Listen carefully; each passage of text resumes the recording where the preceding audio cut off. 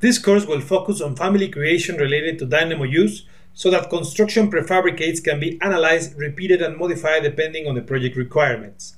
We will start by reviewing family functionality creation, shape-shifting, nesting, and parameter-driven families so the proper response can be nurtured by Dynamo. We will work on piece sample creation, feeding parameters to solve geometry requirements, and with this, we will set value for typing and parameters to adjust to proper solutions. Generative design is open a lot of possibilities on the engineering and construction panorama.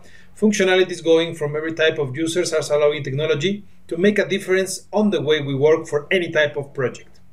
This new series is now pulling all Dynamo and practical BIM workflows for a generative design and for solving construction problems.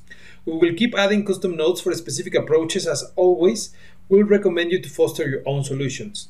Generative design and Dynamo are not yet on the peak that they will probably be on the next years. So take the leap of faith and start sooner unraveling your full potential for modeling and programming, and enjoy at any time the freedom of possibilities to make technology work the way you need it to. Join to a selected group that is looking for possibilities rather than restrictions, and be up to date for all the amazing possibilities that in any time can transform your way of working to change it forever.